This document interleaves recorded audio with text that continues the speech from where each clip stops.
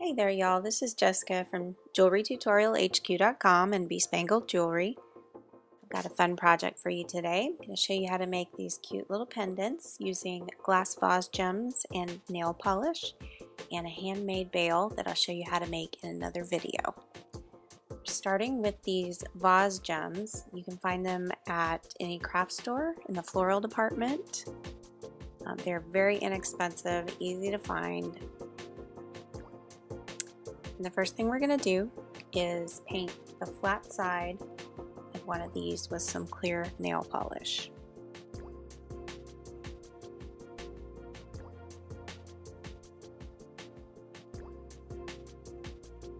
And we need to let this dry completely. You might want to make some more while you're waiting. As soon as it's dry, I'm going to take my Sally Hansen nail art pen. I'm using red and silver. You can use any color you want, and there are a ton of awesome colors. These things are so much fun.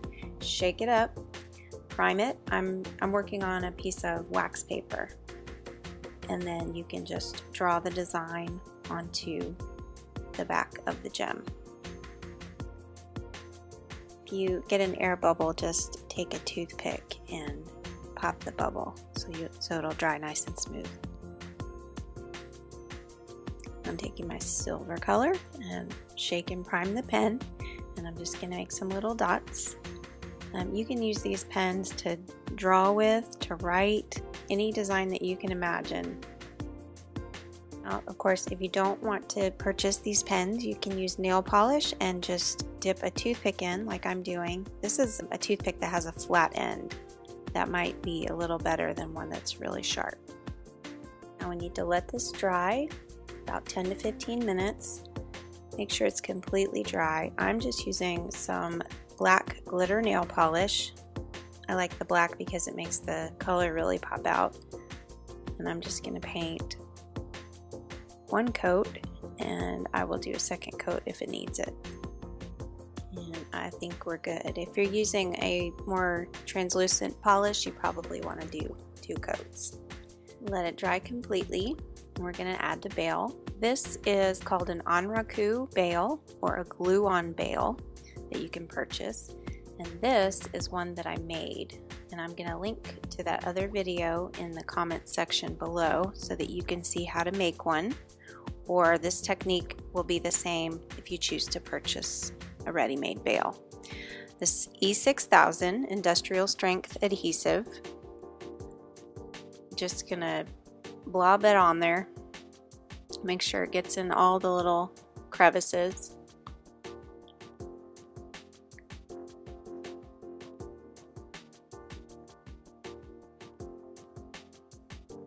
Find where the placement's going to be and press it on, and then just press and hold about 15 to 20 seconds. And then leave it to dry. Need to let the adhesive cure completely. It's going to be several hours before you can do this next step. Make sure it's not moving at all when you touch the bail. And just take the clear nail polish and paint over the black polish and around the edges of the bail where the bail touches the back of the cabochon. And you can go ahead and paint over the coil part or the back of the bail and around the edges. If you have any polish that's on the edges where it shouldn't be, you can just wipe that off with like a Q-tip and some nail polish remover. Thanks so much for joining me today. I hope you had fun with this project. If so, be sure to subscribe so you don't miss any new videos. You can find me online at all these places. I hope you'll visit jewelrytutorialhq.com. See you next time.